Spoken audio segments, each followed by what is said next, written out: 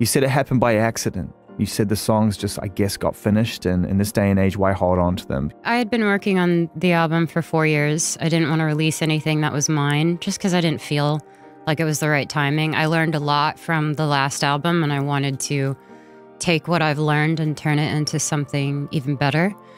And I'm glad I did, because this year, everything kind of just started pouring out of me. I started saying things in a way that I've never been able to articulate them before.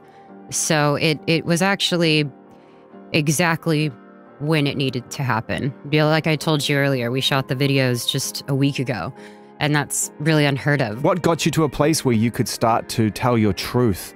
I've been in therapy for years. I've also taken breaks and gone places to recollect my thoughts and my emotions and my well-being. But I've always been pretty transparent about what I've gone through. I just choose how I'm going to do it, because it would be inauthentic for me to just not say what I felt in the beginning of the year or last year, or it just wouldn't seem real to me. Lose You to Love Me right here. Beautiful video. If you haven't seen it, you must go do it. All shot on iPhone. We're proud to play a part in that.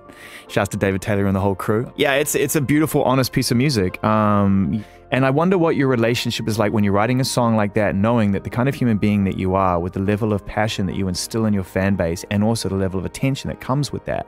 If that ever affects your creative process, I know you try to block it out, but does it sneak itself in? I mean, I spent years living in fear of speaking up or saying things, and I guess that's just the people pleaser in me. And there was a huge moment where I just kind of stopped caring. And I can't tell you when that moment was. I really can't. But it's not that I'm trying to make it specifically about just one subject in my life. It's more just how I embody all of the experiences into one.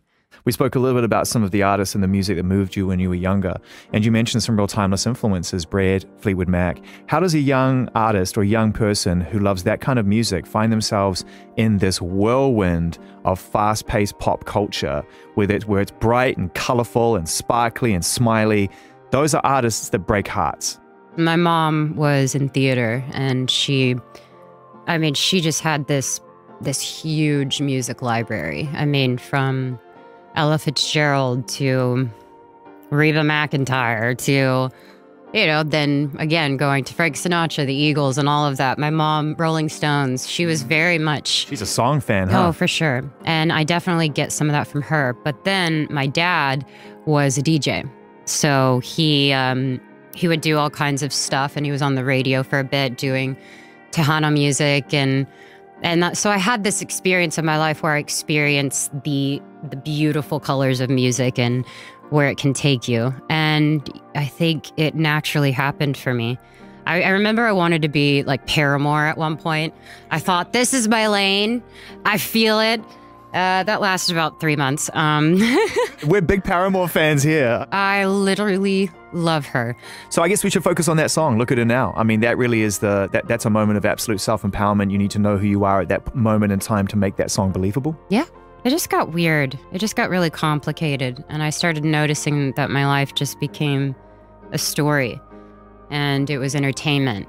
And I was just not okay with that. Because it was real, and it was very real to me.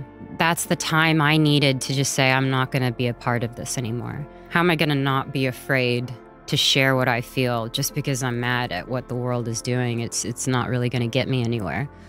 And everything that I do is with good intention. I'm going to play you something right now, which I think is going to qualify that. No, this is good. So I'm going to take my mics down for the purposes of edit, and then we'll reflect in a second. But you know this voice. It's the best thing she's ever done. She came over, she played me the video. It's just, I'm so proud of her. She's been through so much. I've watched so much happen in her life and had a front row seat to so much. And I'm so proud of her. I'm really excited because when somebody has had great life experience, has had, really tough things they've had to go through, and they can process that and make art that's going to help other people, that's what kind of song this is. I'm stoked. Taylor. No, that was very sweet. Yeah. Yeah.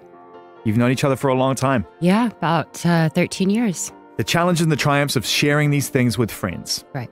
I mean, without them, where do we go? I don't know. And I really don't. what kind of friend has she been to you through those times? Amazing. For sure. She was frustrated when I was frustrated. She was sad when I was sad. But more than anything, my friends stood by my side. When I think they visibly saw me in so much pain. And they didn't want it for me, but sorry. Oh, no, it's... They never stopped loving me.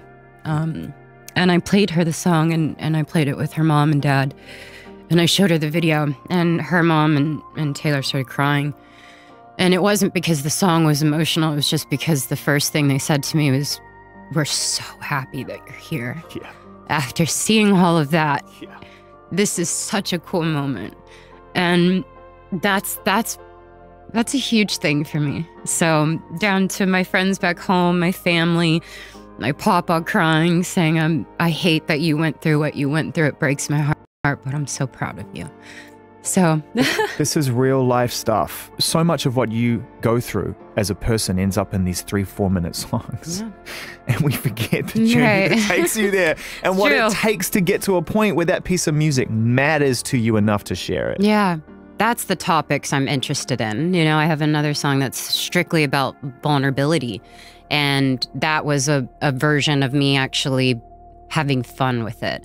Saying I could be knocked down repeatedly, but I'm never gonna not be vulnerable. And, you know, I always say this, you know, one of the worst moments of my life ended up being the biggest blessing that I've ever had. I was set free. And I think even from stuff that I had been experiencing. Is it wrong for me to ask what that was? I mean, but here's the thing. It's not anything like we're going to dissect. It's more my life. It's more actually working since I was 7, being away from my family, moving from Texas to here, experiencing fame, being awkward because you're growing up. And I think I was scared of it, and I probably hated most of it. But with that time that I've been given, I've just been able to come out on the other side and be okay. And I don't really know how, other than all the work that I did, meaning friends, therapy, taking time off, going back to Texas, just enjoying what's right in front of me. I don't crave needing more. I don't need more of anything. But it's actually been great because that means I'm doing something good, and you know, that's all I can do. You don't crave or need more of anything? Like, you don't crave bit like Haagen-Dazs? I crave strawberry cheesecake. If we're talking about cravings, whoa. If we're talking about cravings, of course I do. I mean, what's the ice cream flavor? Rocky Road. Standard. Wow. You're really gonna hit me with that? Come on, man. You gotta go for like the deluxe edition with a little crunchy bits of biscuit. No. Because you can add brownies, and you can add whipped cream, and you can add all different types. Oh, you don't put whipped cream on your ice cream. I 100% do, and I'm not going to let you judge me for that. I'm judging. Well, I am judging. And I judge you for the stain on your shirt. Oh, you're sharp. Nothing gets past you, huh?